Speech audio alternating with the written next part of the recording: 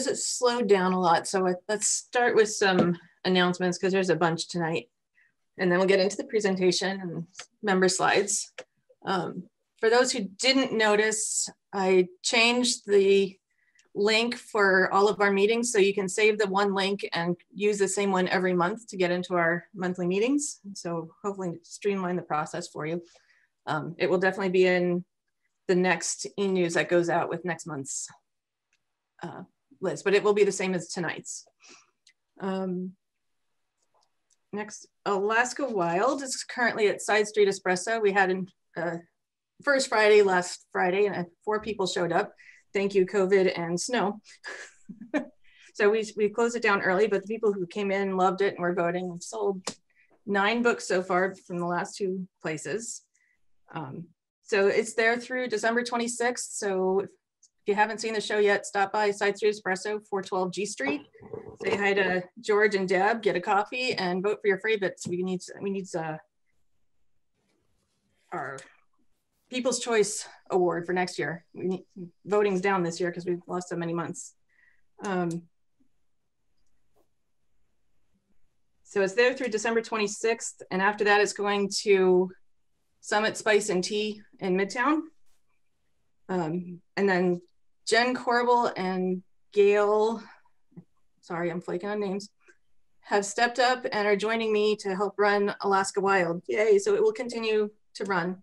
We met last night and we've laid out the dates for submissions and everything. We're in the process of changing the submission rules. We'll have a big update for everybody next month, and just know that we plan to open for submissions December 15th. So start looking through your images. Be ready for that. It'll be December 15th through January 20th will be the submission period. So we'll have lots more information next month. Also next month, our board elections, our annual elections. We have a minimum of 3 spots available on the board. There might be a 4th. If anybody's interested, I've only had 1 person step forward and express interest. We meet the first Wednesday of each month. Right now it's on Zoom from 6 to 7-ish. Pretty easy meetings, get stuff done. We could use some new perspectives, especially business members. We'd love to have business members on there. So let me know, send me an email if you're interested in that. We'd love to have you join us. And then the last big announcement I have is a personal one. I am scheduled for spinal fusion surgery next month. So Kathy's gonna take over running a whole bunch of things for me while I'm recovering. And we're starting that now so that she's up to speed and ready to go. So she's taking over the news, the weekly e-news blast. We worked on the last one together. She's gonna spearhead the next ones, and then I've got time to help her as things change. So if you've got announcements you want to post, you can start sending them to her. She'll be running the Zoom meetings as well if I can't. And once I can, I'll come back on and keep things going. And finally, Gary is here from Hunt's Photo and Video. Welcome, Gary. Thank you for coming. I want to let you know, I haven't made this announcement yet. We're working with Hunt's. They've been a business partner. They've supported us in the past, and you've seen their deals, and they work with us in shipping. We're taking a step further this year, and we're starting a 5% back to ASONP. So if you buy gear that you can't buy in Anchorage, you're welcome to go to Stewart's. We're not trying to take business from Stewart's. If you can't get it there or don't want to go there, you can go to Hunt's. They will work with you directly. And 5% of your purchase will come back to ASONP, and we're going to put that money towards programming for everybody. So you can help the organization get great deals, great customer service. They've helped me with orders. I know Kathy's ordered from a lot. And we will be putting a link on the webpage, the asonp.org webpage, for you to place orders in the near future. Still working on it. And Gary wanted to introduce himself and become part of the group and say hi. So go ahead. All right. Thank you guys for coming on. It's 11 o'clock here at my time, but I felt a privilege to try on and get on and meet you guys and meet the members. I know there's several members in your group that have ordered from me, and there's a lot of people that know Hunt's Photo, but just for one reason or the other, have never given me the opportunity of the business. A little bit about Hunt's Photo. Hunt's Photo is a company based in Massachusetts. We're a family-owned business. We've been around for 25 years. Really, there's a lot of places that you want to buy stuff, and I want to echo what she said. I want you to continue. I want you to continue to buy from local camera store if they're good to you and they take care of you. I want you to continue to buy from them. I'm not here to take away business from local store, but if you can't get it from local store, then instead of going to the places that you normally go to, I'd like it to be either local or through Hunt's Photo. For me and what I do, I'm all about relationships. I don't want you to view me as just another retailer out there, just another guy trying to sell you something.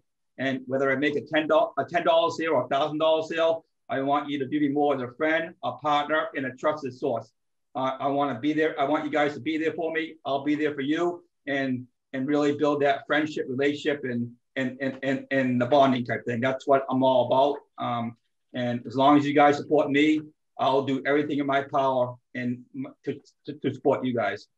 So that's pretty much all that I have to say. But I will drop my email down in the chat so you have it. And I look forward to this mutual long-term working relationship and benefit. And everything we carry is USA warranty. I do no gray market, and I'm a straight shooter. So you support me, I support you, and I'm the most. And I try to be a straight shooter and tell the honest stuff and legitimate stuff that I can provide. So thank you for having me on, and I look forward to doing more stuff together. Thank you. Yeah, I think this could work out well for all of us. Had great turnaround and work with Gary and Noah. And actually, Noah is going to be our speaker in December on mirrorless cameras. So something to look forward to. Okay, I think that's all I had for announcements. Did anybody else have anything? I have something, Kathy. Or sorry. God, okay. I'm brain dead tonight. So Alaska Photographic Center is having their meeting next Wednesday, November 18th via Zoom, and Hal Gage is going to show his glacial silt series. The Zoom link is on the website, akphotocenter.org, and I will send it to Kathy to put out in the email blast for next week. I just wanted, oh, go ahead. Sorry. I was going to say, I just wanted to throw out, I am the person that has some of the gear for sale in the newsletter right now. And if anybody's interested, this next newsletter will have an update of what's still available. However, contact me we need to work this out before Thanksgiving, because I'm going to have to be out of town quite a bit coming up for a family thing. So if you're interested, let me know. Thanks.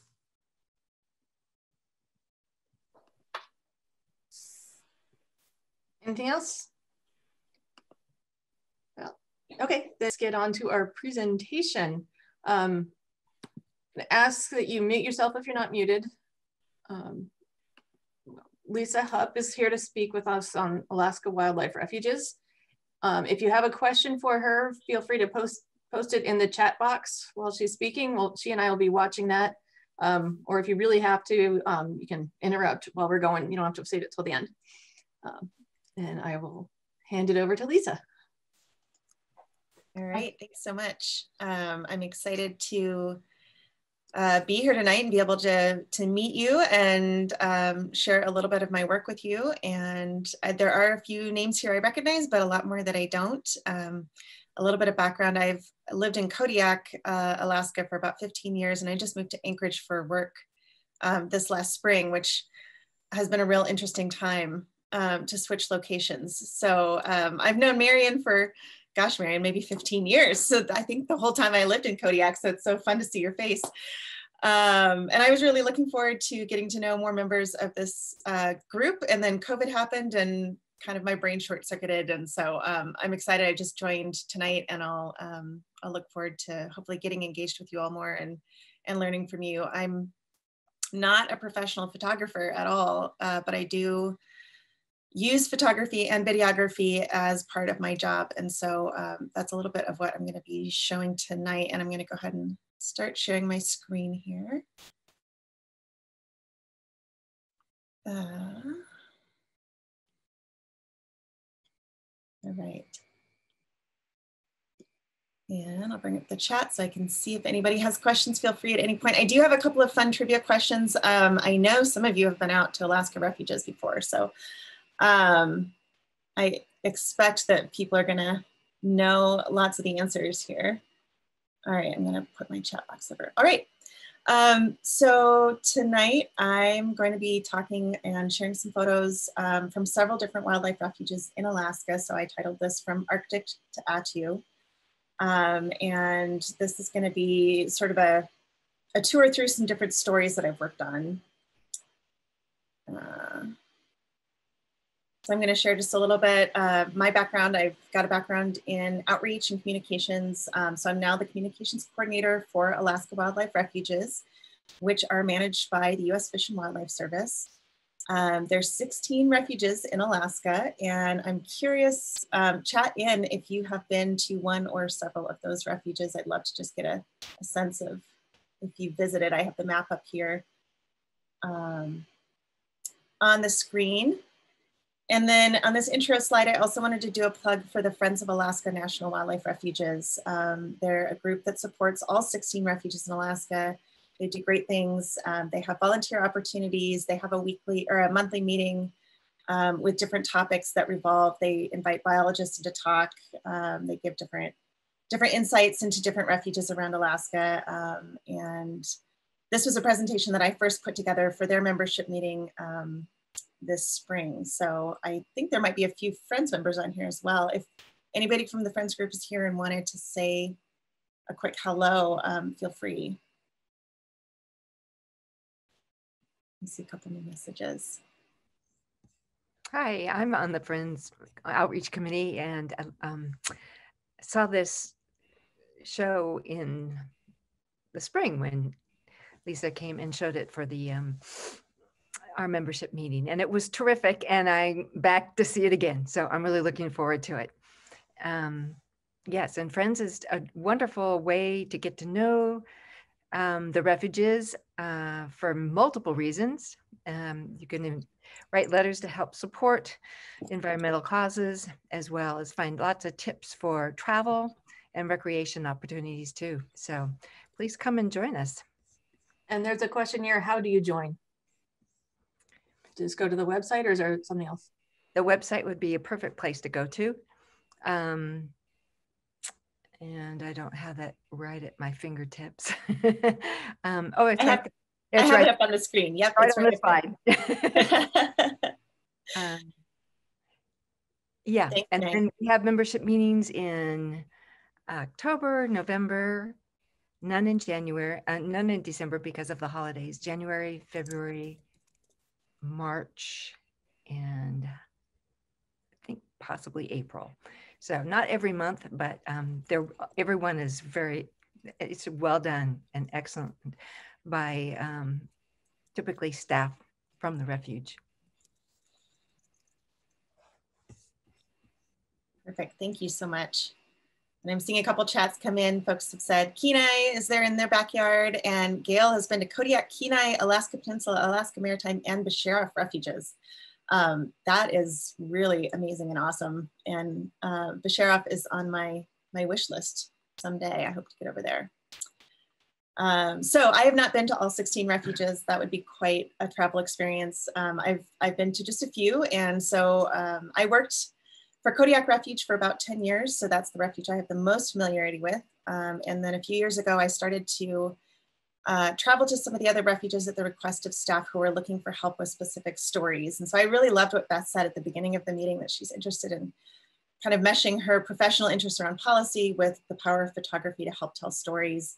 And that is really how I've been able to bring in my, my personal interest in photography into my work, because a lot of what I try and do in my work is connect people with the refuges of Alaska. And I think as we all know, photographs are a really powerful way to do that. So I use both photography and videography to tell different stories. So this is really going to be a mix of landscapes and people and some wildlife as well. All right. I actually was going to ask a trivia question, but I kind of already went too far.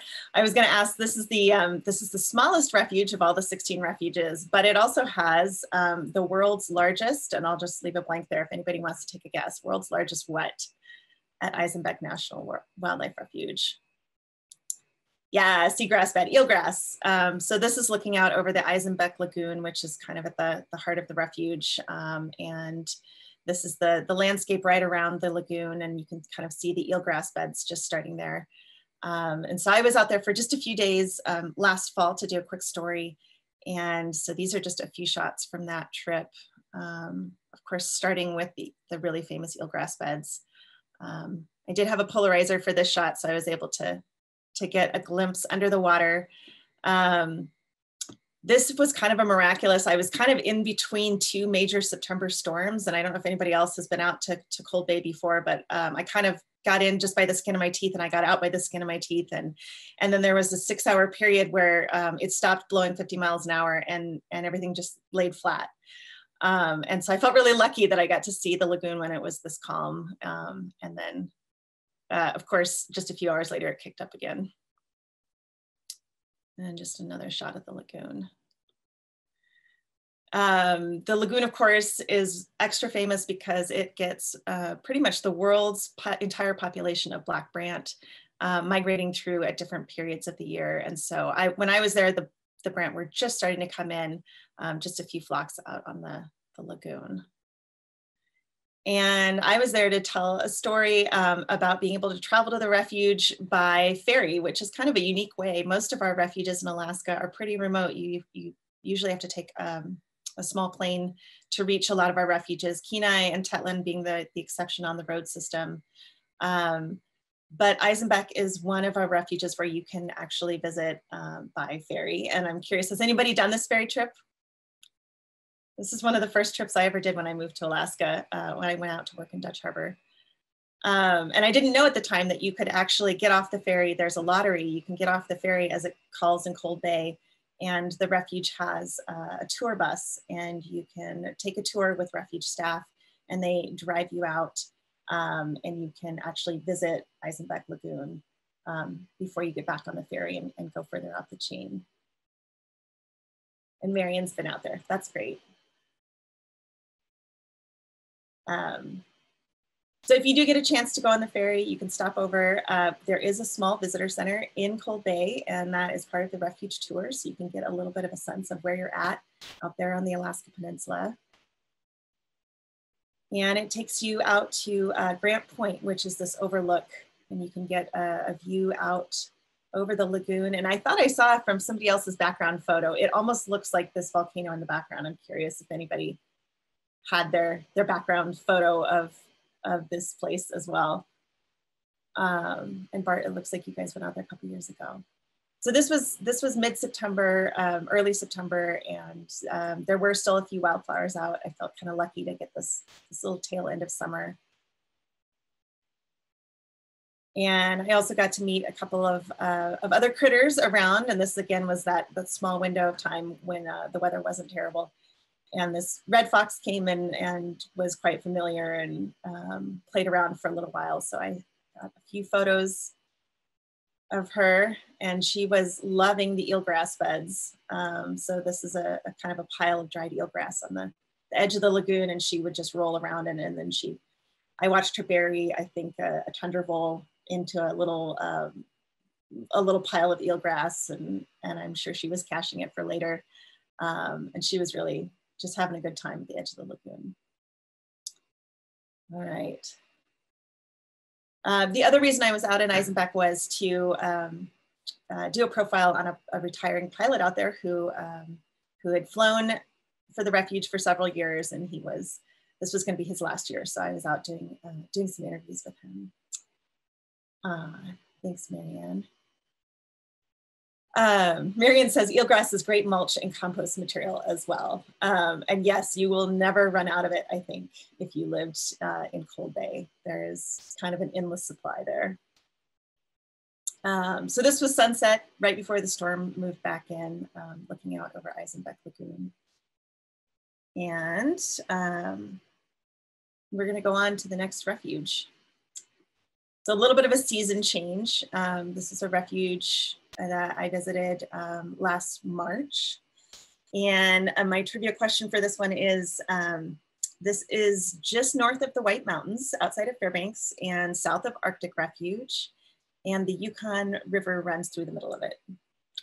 So I wanted to see if anybody has a thought on which refuge this might be. It's also known as the Duck Factory of America because of the incredible wetlands that it features, and it supports all kinds of waterfowl. Close, Yukon Charlie, which I think is a national park. It does have Yukon in the name. Yukon Flats, yeah. So Yukon Flats, I was out there for just a few days in March, and I was out there to cover a biology project. But I did get a few photos just of landscape. So this was the same morning. The sun was coming up and the moon was setting. So one direction you turned and you could see the sun coming up over the frozen lake, and the other would be the moon behind me. And Tracy, you would totally be cheating if you answered. Tracy used to work for Fish and Wildlife Service as a refuge supervisor, so she knows these refuges like the back of her hand, I suppose. So like I said, I was out there to do some story work with a group of biologists who were trapping and collaring lynx as part of a larger landscape level project, looking at how lynx move about the landscape and their relationship to snowshoe hare populations that go on a boom bust cycle. So I was actually there in March when it was getting warmer. It was not quite the Arctic temperatures I was expecting, but the crew there had been out for several weeks, and they of course had all of their Arctic gear. So I had them put all of it on for me just so we could do a photo shoot, and I could see, well, if we were there when the temperatures really dropped, what would they be geared up to wear? So this is their full outfit with all of their warm layers on. And I'm sure they were sweating like crazy for this photo. But as I rode around with them, we went on their trap line to check the different traps for lynx. So they basically have these live traps. They bait them with a little bit of tasty waterfowl and some extra lures, and hope to capture a lynx. Each trap does have a little radio signal on it, and they can listen in so they know when the trap door has gone closed. And sometimes it's just the door closes with nothing in it. But regardless, whenever they get that signal, they'll go out and check the trap. And I was lucky enough to be there when they did capture a few of the lynx. So they were going through a process. If they did capture one, they sedated the lynx. They brought it out of the trap, and then they did kind of a full biological workup on the animal just to take the measurements to figure out how healthy it was, and then to put a radio collar, GPS collar on it so that they can track its movements as it moves around the state. And they've seen some pretty incredible results from this project. They had one lynx that went 400 miles into Canada and then, you know, tracked back down through the United States. And so they're really learning quite a bit about how these animals are moving in relationship to when they don't have access to snowshoe hare. So of course, because I was able to be there with a captive animal, I was able to get some pretty close-up shots that I would never have been able to get in a different scenario. This is one of the captive lynx, right as he was being released. And this is a photo I took of a release of a lynx as it was going back into the boreal forest. And normally when I'm photographing wildlife, I always like to try and get the eyes. And that's always been my focus, is to try and get the eyes. And if I can't get anything else in focus, at least I've got you know, the face and the eye of the animal. And this is one of the few that I've liked where you're just seeing the hind end. And part of it, I think, is it's a unique view of those huge giant snowshoe paws that help the lynx just balance on the snow. And I can tell you, I was wallowing up to my hips in snow, and this lynx just kind of effortlessly padded across and didn't sink at all. So so I really had fun with this shot, just getting the different perspective. And I see I've got a couple questions here. Oh, how much does a lynx weigh? Shoot, that's a great question. And I don't know. I feel like it's around 25 to 30 pounds, but if somebody else has better understanding, please weigh in. I knew at one point when I was actually, you know, working on this story, but I don't have it off the top of my head.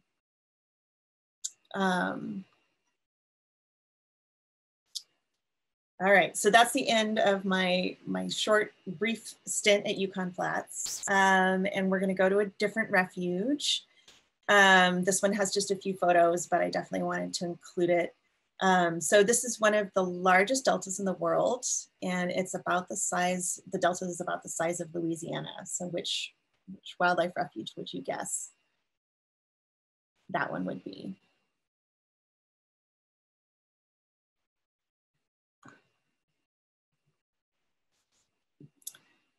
It's another refuge with Yukon in the name, and Yukon Kuskokwim. I know it's no fair not to have the map in front of you.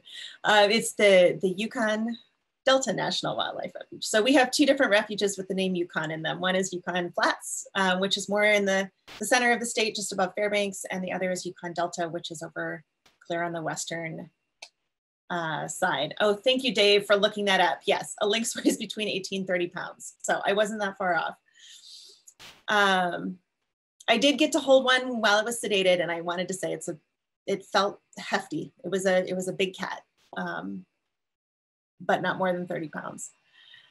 All right, so journeying back over to the west side of Alaska, to the Yukon Delta Refuge, which is the second largest refuge in Alaska, at about 19 million acres. It does cover the Kuskokwim and the Yukon River Delta area. And really the main reason that I was there was to cover some stories around salmon management and conservation. Most of what I was doing at that point was with video work, so I really didn't take too many still photographs, but this was inside of a smokehouse along the Kuskokwim River. I was really excited to be able to visit. So just a little tribute to sockeye salmon and the importance of salmon in this area. Importance of salmon to all of us in Alaska. As part of that story, I was really showcasing the importance of our refuge information technicians. So this is Chris Tulik. He's from the Yukon River area, the Kuskokwim River area actually. And he does a phenomenal job working with people throughout all of the tribal villages along the rivers, and kind of interfacing. He does a lot of translation between Yupik and English. He works on communication projects and really a lot of outreach work with folks in the region, helping our staff talk about what it is we're doing and how everybody can be part of that and help. So that was kind of the main gist of the project I was working on at that time. And I had fun with this photo just because I kept catching the reflection of the Kuskokwim River in his sunglasses. And I really kind of enjoyed that. And also profiling some of the work of folks who are working on the Kwethluk Weir, which is a little tributary into the Kuskokwim River. And so that's one of the salmon weirs that we operate in cooperation with people from Kwethluk Village. All right, I'm gonna move on to my next refuge. This is a totally different part of Alaska. And my trivia question for this one is, this island was the site of the only land battle fought on North American soil in World War II, which is appropriate since we're commemorating Veterans Day tomorrow. Attu. Thanks, Alan. Yeah. Has anybody here been out to Attu? I know it's kind of a mega pilgrimage area for people who want to get kind of rare birds or have a chance to see some of the birds that get blown over from the Far East. Oh, Beth, your dad flew over there. That is so cool. So I was not there during the main migration time. So I wasn't there on a birding trip or to get photos of birds. I was there for a very different purpose. I was there with refuge staff who were starting to prepare for the 75th commemoration of the Battle of Attu, which we commemorated in 2018. So this was a 2017 trip. And again, I was doing a lot of video work, but here are a few photos from the island. And this is part of the Alaska Maritime National Wildlife Refuge. So Attu is the island that's the furthest out on the Aleutian chain. And we flew to Adak, and then we boarded the research vessel for the refuge, and it took us another 58 hours to sail out from Adak to reach Attu. So it was definitely a trip to get out there. This is the beach at Massacre Bay. So this is the area where U.S. troops came ashore on May 11th, 1943, and they were coming ashore this island to reclaim it from Japanese occupation. So the Japanese had invaded the island, taken the Aleut village, the Unangad people there, prisoners of war, and had basically claimed the island of Attu and Kiska. And so this was the place where U.S. troops landed to take it back. One of the places. There were two places. The other place was on the other side of the island, and this area is known as Jarman Pass. So this was kind of the area where the U.S. forces came over the pass, and the two forces met to try and meet the Japanese forces where they were. And Marion, I remember that. I remembered Marty. So Marion's husband, Marty, his dad fought at Attu in World War II. Pretty amazing, still alive at 95. So this is the site of the final Battle of Attu, and it was took place on Engineer Hill, May 29th, and this was what ended the Battle of Attu. And so this is still a memorial site, and lots of the relics of war are still here. But it is also a place that's recovering from that war. There's been a lot of recovery work done, and just a pretty amazing history on this island. So this is a photo of the Peace Memorial. This was erected by the Japanese with a message of peace inscribed on it. And this photo was taken from within one of the foxholes that was on Engineer Hill. This is placed at the top of Engineer Hill. And I crawled inside to get this photo. All right, we're gonna move on from a different island. So this is one of the Aleutian Islands we passed on our way back in, and so I'm using it as a transition slide to go to a different part of Alaska Maritime National Wildlife Refuge. And my trivia question for this one is, this is this bird, it nests only on 4 island groups in the world. And these are the Pribilofs, Bogushov, and Baldir Islands. Yes, Lisa's got it, it's the red-legged kittiwake. So you're probably more familiar with its cousin, the black-legged kittiwake. And this one is a pretty special little bird, and it's got legs that are just kind of this bright red neon Cheeto color. And it takes us to the Pribilof Islands, which is where most of the population breeds. So here's a few more photos from St. Paul Island, parakeet auklet. And of course, a horned puffin. The Pribilofs are pretty world-renowned for being amazing seabird rookeries and colonies, and it's another birding hotspot within Alaska Maritime National Wildlife Refuge. Has anybody here been out to St. Paul or St. George? Yes, Marion's been. So this was another one where it's kind of the tragedy of my job is I'm usually only here on these locations for a couple of days at most. And it's a little bit different from being able to go to a place as a photographer, because I'm usually there for a particular purpose. And so I don't get to spend all the time I want getting the photos I want. And I don't necessarily get to choose the weather or the lighting or how long I can spend getting a photo. I'm usually following other people around and just kind of have to get the photos as I can. So I was only on St. Paul for about 36 hours, and I desperately want to go back at some point. It looks like a few people have been out to the Pribilofs. So red-faced cormorant. But I wasn't there for the birds. I was actually there because of the fur seals. The fur seals are a part of this story because the U.S. Fish and Wildlife Service actually had wildlife agents stationed out on St. Paul. This was actually back before it was Fish and Wildlife Service. So in the early part of the 20th century, there were wildlife agents who were basically running a fur seal harvest. And they had the Aleut people working for them, running this commercial harvest of fur seals.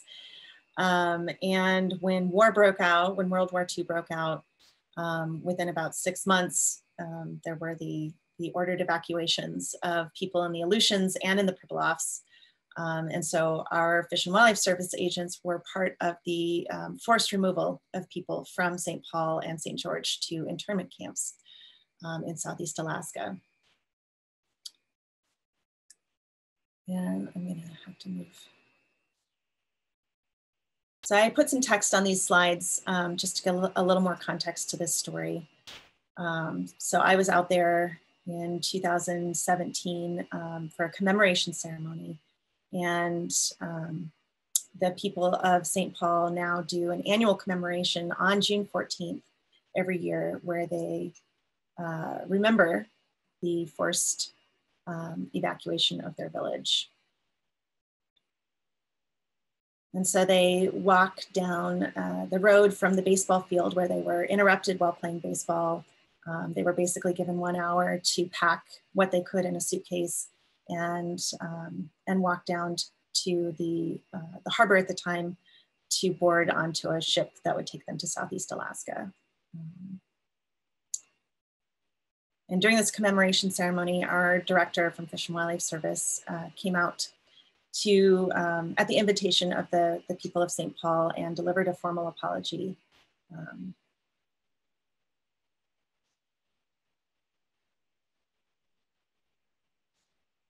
It always makes me teary, so I put words on the slide so I wouldn't have to speak during this part. Because I can't imagine what this must have been like. But it was a very powerful ceremony to be there for. And that was why I was there taking photographs. All right, we're gonna move on to one of my last refuges. This one, I think probably many of you will recognize. It's the largest refuge in the United States and is famous for all kinds of things. And I feel like probably many of you have been to visit. Any questions, or I mean, any guesses on which refuge this would be? Yes, Lisa's got it. Arctic Wildlife Refuge.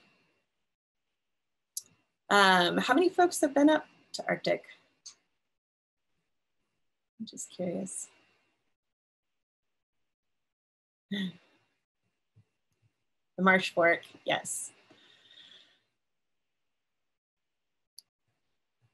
So, so again, this is a refuge that I was really fortunate to visit. And visited a specific place for a specific project, and it's a place I'd love to go back and see more of. It's just such a vast country. I can't imagine that you ever really run out of places to see up here. So this is a flight up and over the Brooks Range because the project I was going to be embedded with is up on the coastal plain at the very tippy top on the far northwest corner of the refuge along the edge of the Canning River. And this is just some of the scenery on the way up.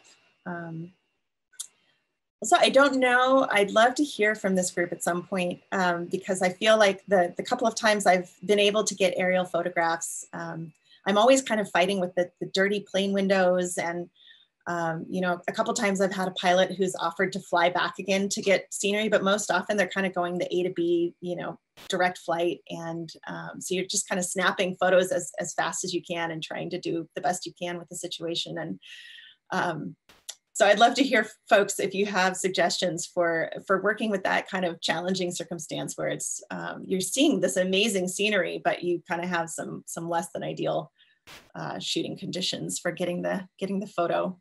Both times I flew up here, unfortunately, the plane I was in did not have windows that I could put down, so I was just kind of like pressed up against the glass, just so sad because, of course, you get reflections and you get dust particles and you get all kinds of scratched windows, and it's just, you know, someday my dream is to fly over Arctic Refuge and be able to roll the window down.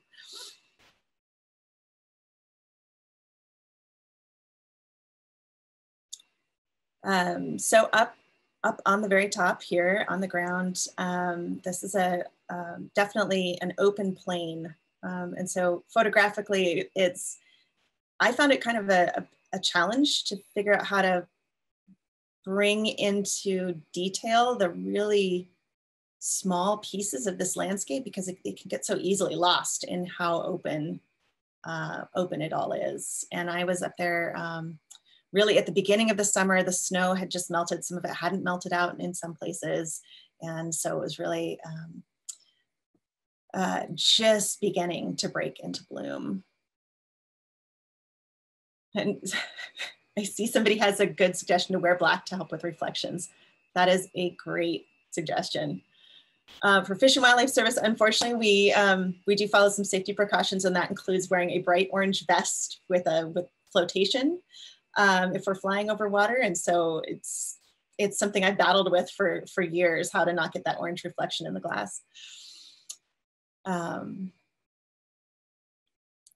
Ouch, yeah. And I think I have some folks on the call who actually were based in this research camp. I think I saw a few folks in here.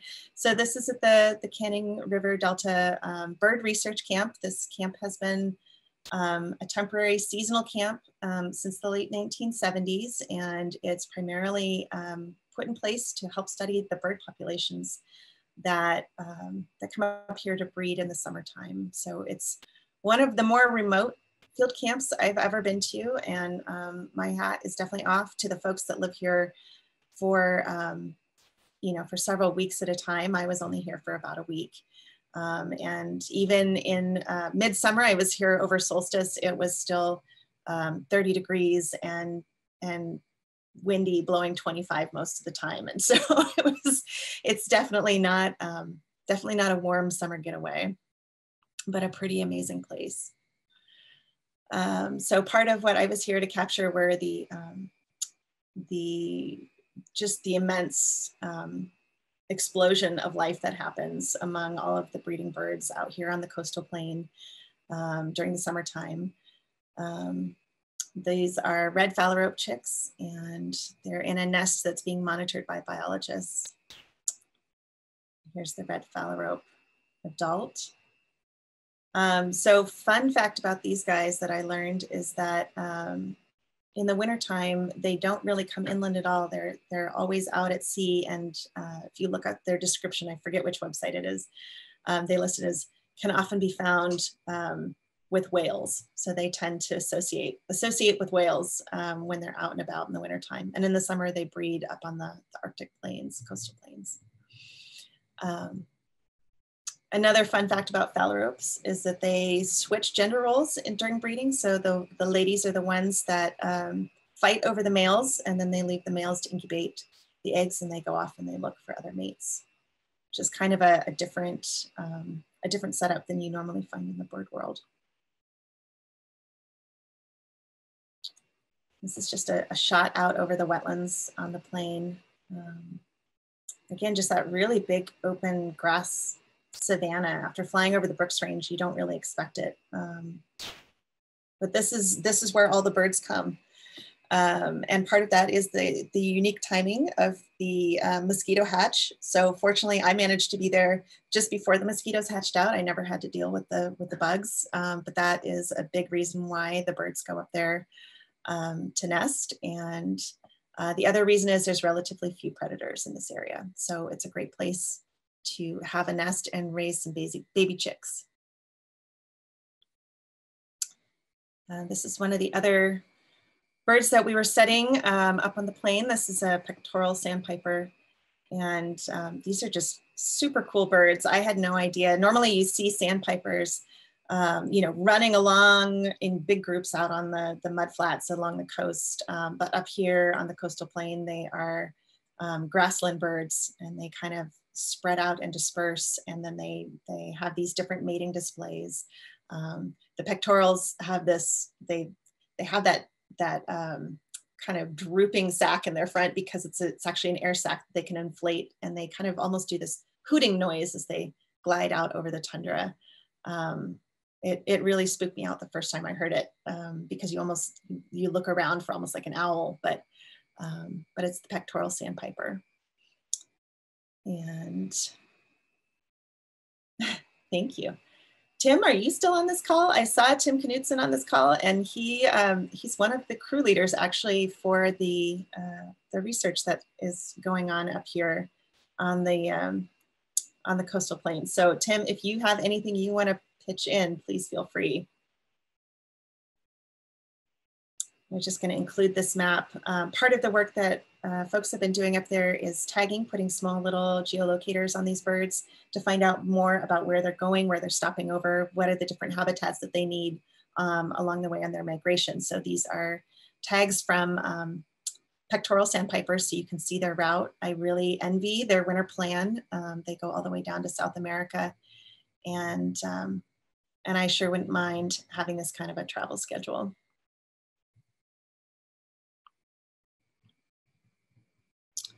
The other thing I learned while I was up with this crew is that a lot of these birds, they really just kind of, once the chicks are hatched, they stay with them for a few weeks.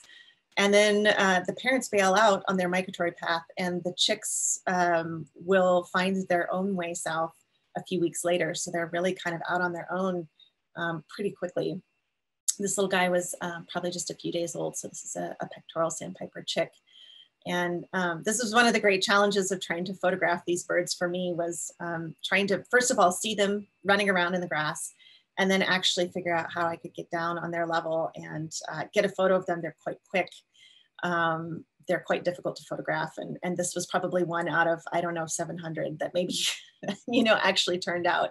I got a lot of really terrible attempts at the little chicks. And with that, I'm going to give a short plug, because this week we are actually celebrating the Arctic birds. And part of the reason that I was up there for the last couple of years was to help get footage for the Arctic Virtual Bird Fest. I know most of you are probably familiar with other in-person bird festivals like the Kachemak Bay Bird Fest. We can't bring you all up to the coastal plain, but what we do try and provide are some photos, some footage, some fun quizzes and events to create a virtual bird fest. And it's all online, and you can participate this week. You can go to the website there, arcticbirdfest.com, or you can go to any of our social media platforms, U.S. Fish and Wildlife Service Alaska, U.S. Fish and Wildlife Service, the national Facebook or Instagram accounts, all are hosting this week. And there's a different prompt and theme for each week or each day. I think tomorrow is post a duck. So if you've got duck photos that you just love, that you've been holding on to, you want to join in and participate. I know they're going to be asking for folks to join in. I think Friday is post a bad bird photo. So any of those 700 photos that didn't turn out that you want to share, I think they're looking for folks to just jump in and participate. So hopefully you can enjoy some of the things that we've got lined up this year. Since we did have most of our field work canceled due to COVID, we're doing a lot more work this year with trying to connect with lower 48 refuges. So some of our urban refuges where these birds stop over on their way down south, and just really get more participation from folks who might be seeing the different birds that migrate between the Arctic and your own backyard. I think so, Marion. This is actually not my photo. This is the website photo. So I don't know for this one. Kathy Doty, I have some bad bird photos. I don't know about you all, but I have way more bad bird photos than I have good bird photos.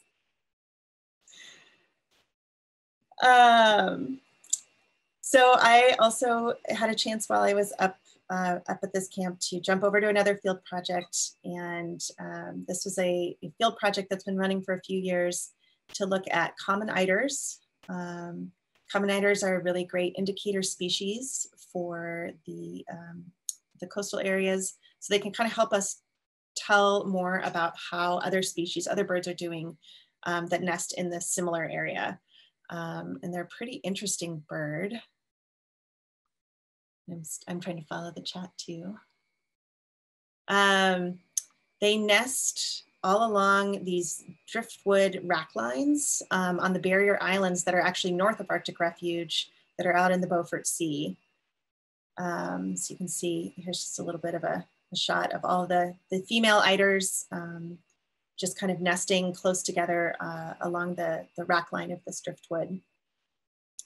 And the team was studying these birds partly because you can see from this photo, these barrier islands are just strips of gravel that are just not very high above the level of the ocean. And with a change in climate, we're seeing more storm surges, we're seeing less sea ice that protects these islands. So there's some concern that with the way that these birds nest in these particular areas, that their nests might be impacted by climate change. So one of the challenges for me in trying to tell the story of this project photographically was that this is a pretty flat landscape with not a lot of characteristics to it. And the best I could do really was turn it into black and white. And so, so any thoughts on that? I'd welcome feedback. In color, these photos don't really pop out as much, but I was able to get them to pop a little bit more with the black and white. So here's just a few of those.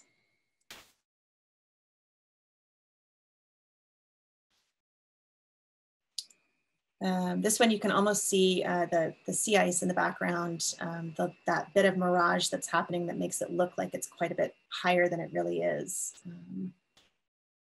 So that's on the other side of this barrier island. And I think I can see a few dust specks that I didn't remove in this photo, so oops. Thanks for the folks that are liking the black and whites. All right, I'm gonna move on to my last refuge. This one, of course, is my favorite one. I'm a little biased. Kodiak Refuge is not accessible to the town of Kodiak, so it's not like I got to spend a ton of time out there, but I did get to visit at least once or twice each summer as part of my job. And so these are going to be a few closing photos from my time out there. All right. So Kodiak, of course, is famous for its brown bears, which are a distinct subspecies of coastal brown bear. This was a pretty unique scene. I've not really been able to repeat this one, but I really liked how all of the bears together in this kind of seemed like almost like I keep thinking of like a Renaissance painting of still, kind of still motion. I don't know, I'm trying to think of the painting, but I don't have it in mind. So if anybody else comes up with it, let me know. Oh, and thanks, Tim. So Tim put in a link to a presentation that he's giving next week on Arctic Refuge. So if you want to learn more about the work that he's been doing up there, thank you so much for remembering to do that, Tim. I completely forgot to give that link in. He'll have a lot more information about all of that work. Okay, back to bears. I have a lot of bad bear photos, and I have a couple of good bear photos, and I have quite a few favorites. And so I'm not going to share them all, but I'm going to share just a few, the ones that I've really enjoyed. This one is just a lucky positioning of a bear that was charging at some salmon. And I like how it's kind of looks like it's coming directly at you and coming directly out of the screen. Of course, I was not in any way lined up with where this bear was headed, but just kind of a lucky angle. So one of the areas where I spent some time within the refuge is a bear viewing location called Fraser Bear Viewing, Fraser Pass, Fish Pass. And if anybody's been out there, I think Tim's probably been there. I think Marion's probably been there. This is one of the few locations where you can fly down and spend part of the day or all day on a bear viewing trip and bear photography trip. So it is one of the places in the refuge that's easiest to access, and the bears that are in this area are fairly habituated to human presence. Hopefully not in a negative way or a positive way, just in a neutral way. So this works kind of in a similar way that other bear viewing locations like Katmai or McNeil work, where the bears are used to your presence. In this location, we just have people sit in one place in a bear viewing location instead of being able to walk around, which might be your experience if you've gone to Katmai. But one thing that I think is super unique about Fraser is that just by sitting there, you get to observe so much different bear behavior, and especially mother bears with cubs. So this is a location where you will almost always see family groups of bears, which is pretty special. So here's a couple of my favorite cub photos. These are, of course, cubs of the year, the koi. So these guys would have been born in their dens in January or February, and this would have been their first summer. They're probably only about 30 pounds at this point, and then they continue to gain weight throughout the summer. They get up to all kinds of hijinks. They do a lot of wrestling practice, a lot of playing around with each other if they've got siblings. 2 or 3 bear cubs in a litter is pretty normal. So a lot of these groups had at least one other sibling to play around with. A couple of times when you see just one bear cub, the bear cub ends up playing a lot with its mom. So its mom can help develop those skills, those social skills that it's going to need later in life. This little guy is the run of the litter that I was looking at. And he got a lot of special attention from mom because his siblings were always playing with each other, and they kind of left him out a lot. And so his mom would bat him around and play with him and wrestle with him.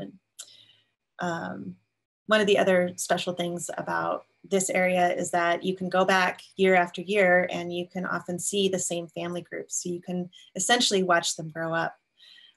So this is the same bear cub and mom 1 year later. Actually 13 months later. And I knew it was the same because the mother has a very distinctive scar on her hip.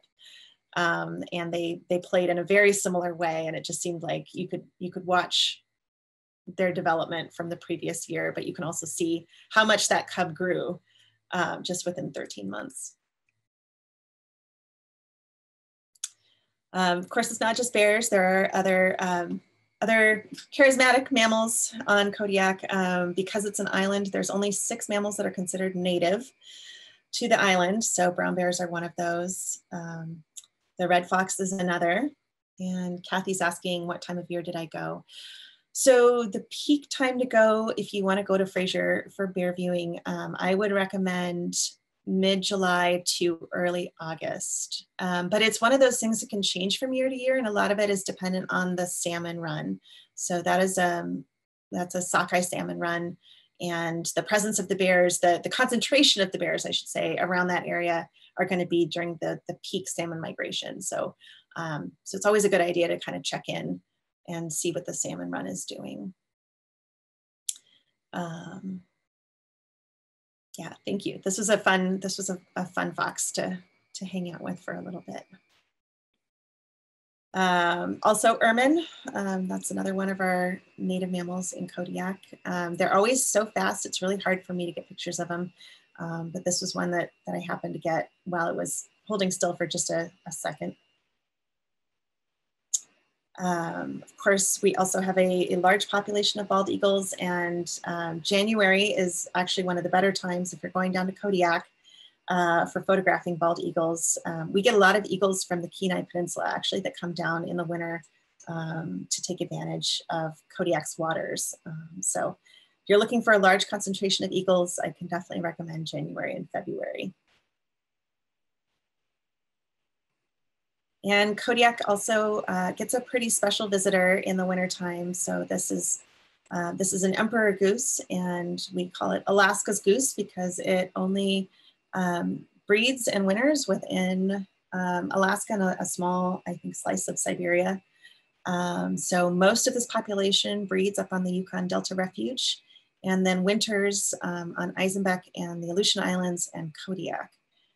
So another really great winter opportunity if you're going down to Kodiak. And Marian, I've been seeing a lot of photos from folks of the geese. So it looks like there's some good opportunities already happening down there. They're one of my favorite birds to photograph. I just think they're so incredibly beautiful and just have a really unique look to them. We also have some fun opportunities just around town to get some neat photos of otters, and Marian will recognize this is an otter that was hanging out in the harbor downtown, and he actually floated right underneath. I was kind of walking down the rampway down to the boat floats, and he just kind of came floating right underneath. So I was able to just aim directly down and get this shot, which is kind of a unique shot. I've never been able to get anything like this before, but just happened to luck out as he was floating by. But Kodiak is definitely a hot otter spot. They're doing quite well around the archipelago. And I think that may be my last slide. Yeah, all right. So that's all I had for tonight's show. And if anybody has questions, I'm happy to chat more or just happy to connect with folks afterwards. I'd love to learn more about photography opportunities here in Anchorage and around. Now being on the road system, it's kind of a unique thing for me.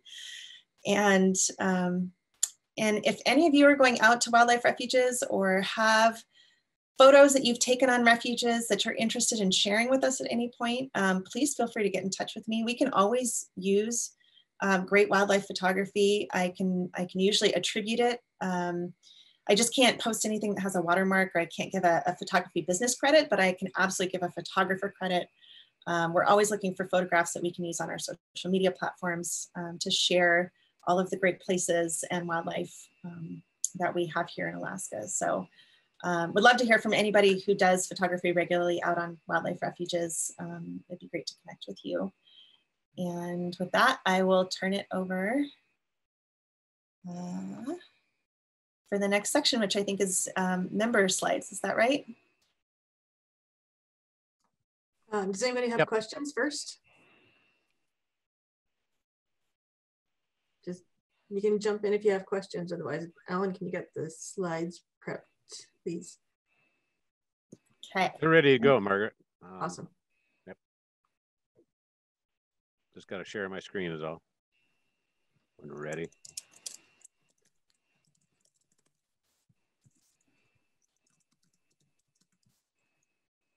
Well, why don't you go if you're ready, Alan?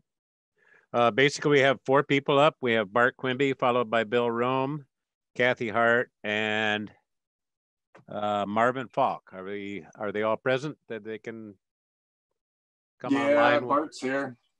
Yeah. Okay. Yes. Bill Rome's here. I'll yep. So as you see your image come on up, go ahead and unmute yourself and go ahead and talk about your slide. And I will share my screen here. And I'm going to share the big screen, I think, if I can. Because I noticed that some people's slides were a little missized here. So let's see, screen 2, here we go. Hi, Nikki. See how this goes. I haven't done this before, so we'll see how it works. Can everybody see the bird picture? Right. Bart's bird picture. Can you see that? Yes. Yep. Okay, great. So this was a loon taking off at no. We went with Anita. Oh, Beach Lake. Yeah. Okay. So we went out a couple of mornings with to see what was going on this summer with loons. Let us get real close, and eventually, after about a couple hours, they took off on us. And this guy took off without any warning whatsoever that I noticed, but I just happened to have my camera pointing in the right direction. So, next. A couple of my sons and I did a trip up off the Denali Highway to go find a caribou, and at the height of the fall colors, they didn't come out that well in this picture here, but it was a non-motorized area, so this is kind of how we got around. Next. But this is the valley that we were in, and there were a lot of caribou up there, so it was easy to get one, but the scenery was incredible though. Next. So I've been trying to get a pleasing picture of beluga whales. Seems to be kind of hard to do, but we were out one evening at Beluga Point, and they were out and the sun was low, and so we got a few of them anyways. Next. So this is Fire Lake.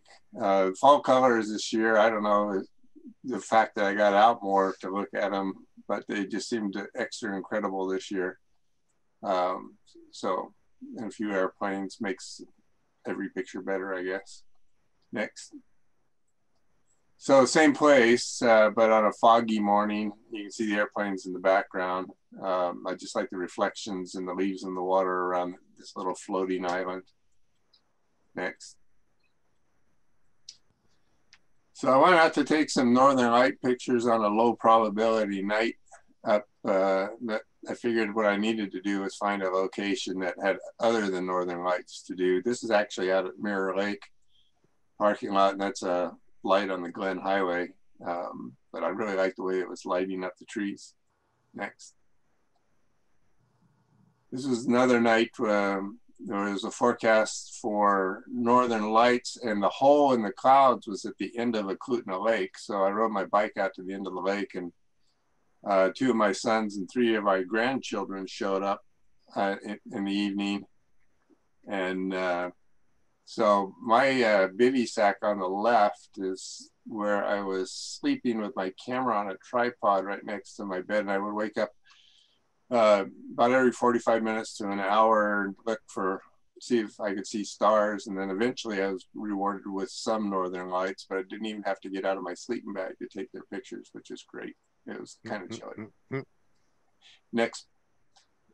We were out at Jim Lake, and we heard that there were over 100 swans out there. So we took our canoe and went out, and one of my sons showed up and decided to do some duck hunting. So he put out decoys of ducks and swans.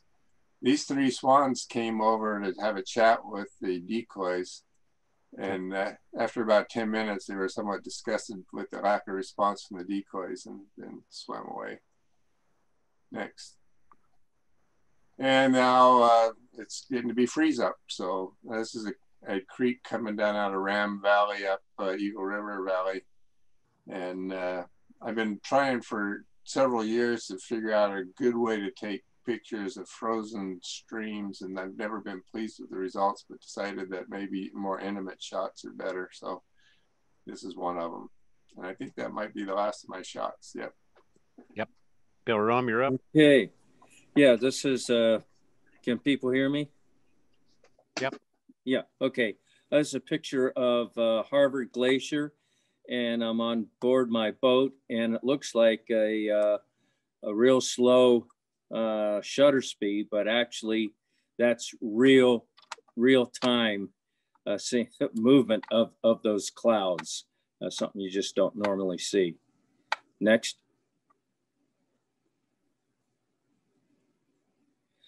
Okay, this is from milepost 112 on the Glen Highway, looking south over to the Chukach mountain range.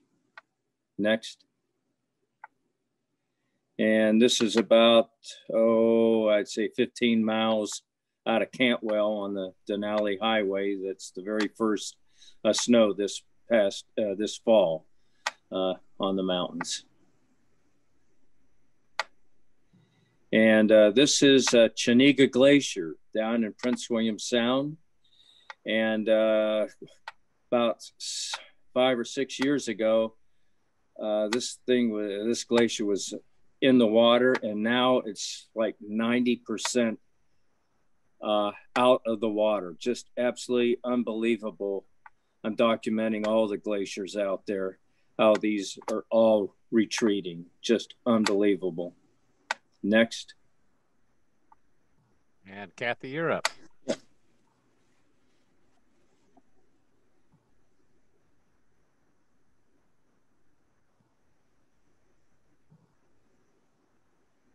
Kathy, are you there? Can you hear me now? Yep. Okay. So I had an opportunity to go to Utah this year. A friend of mine was suffering lung cancer and had been stuck in her house with COVID for 8 months and was really depressed. So Eric and I rented a big old RV and snagged her up and took her, and we just played in the national parks. So this is my first trip to Utah doing this. So this is Arches. We did the whirlwind trip. Next. This is one of the arches that we hiked up to. There were so many people there. There was no way that I was going to get a picture without people in it. But I like the people in it just because it adds a sense of scale. Next. This is also at Arches. We were trying to find the perfect place to shoot a sunset. And this little area that we went to, do you remember the name, Eric? Eric. Next. And then this was on our way to Newspaper Rock. And I just liked the tree, the simplicity of the tree with the red rocks behind it. Next slide. And this was also on the way to Red Rocks. It was so nice to see yellow trees again and blue sky. And I just like the simplicity of this image. Next. Just another picture in the same area. Next.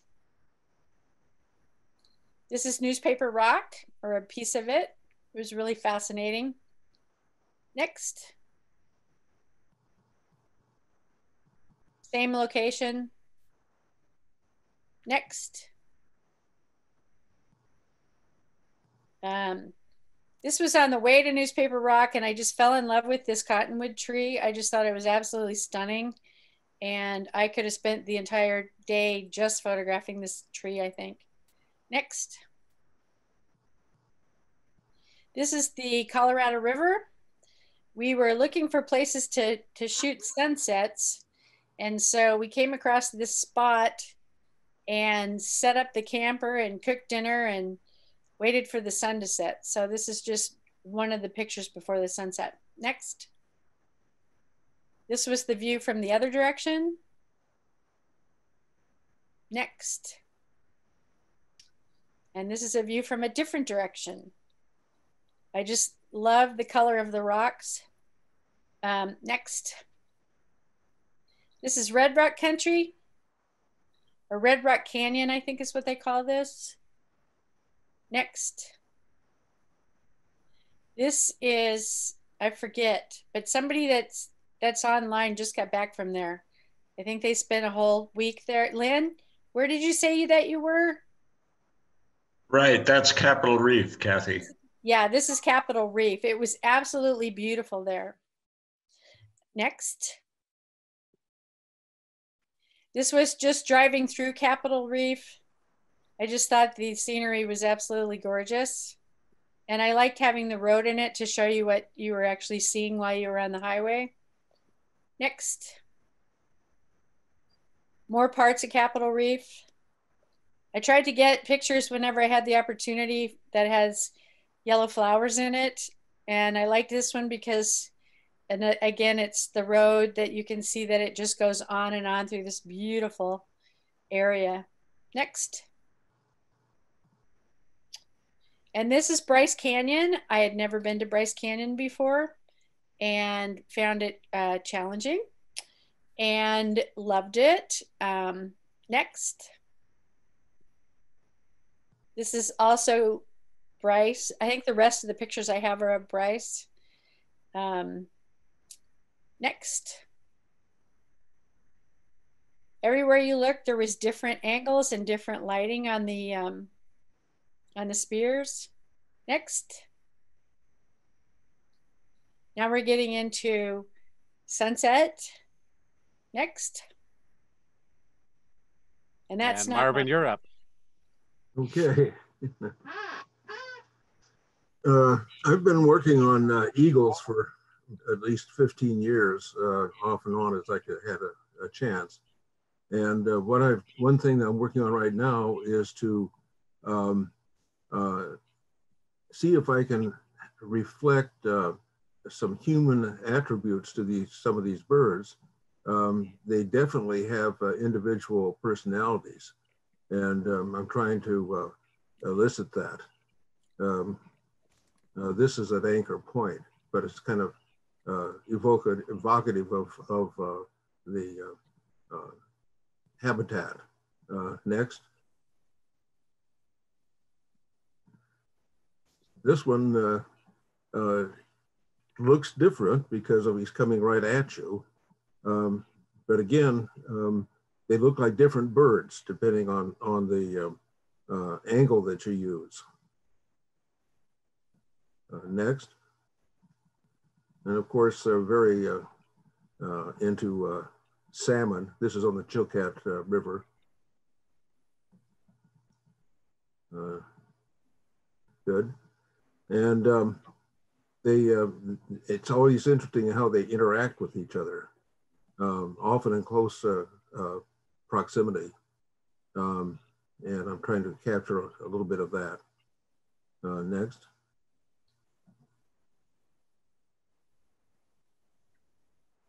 This is all in Kachemak Bay.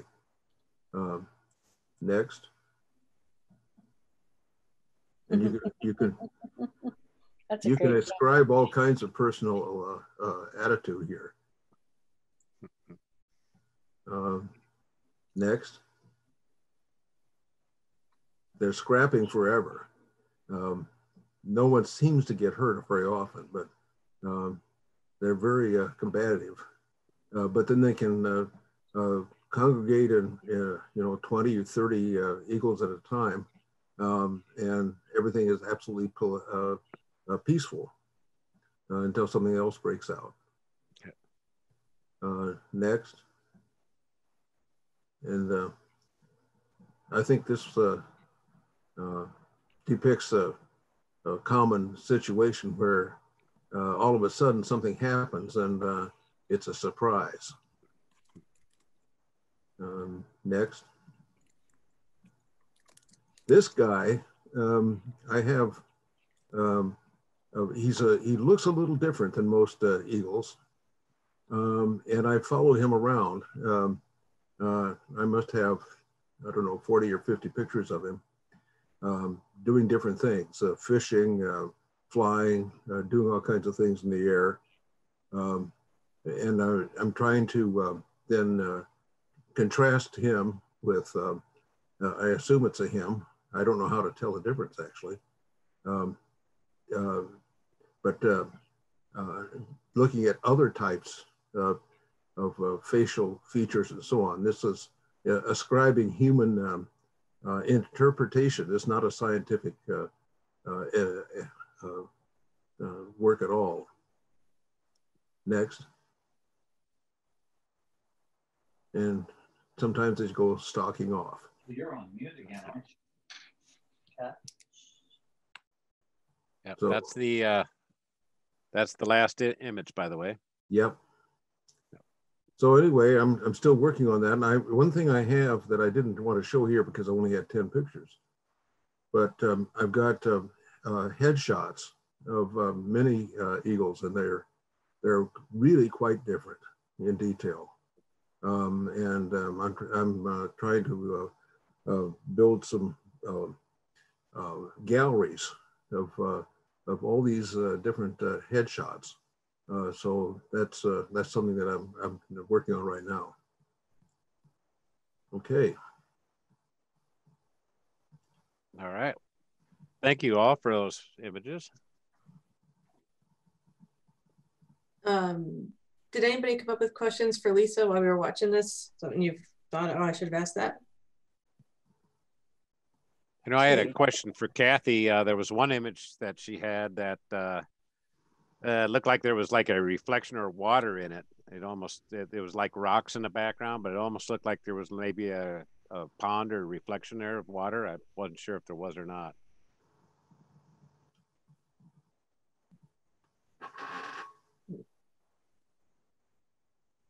Don't know.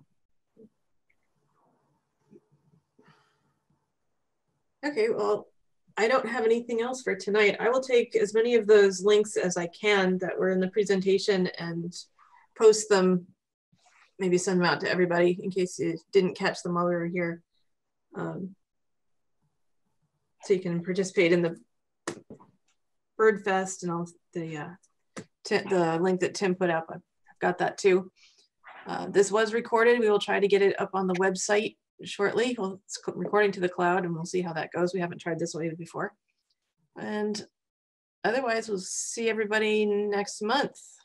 Mirrorless cameras will be our topic.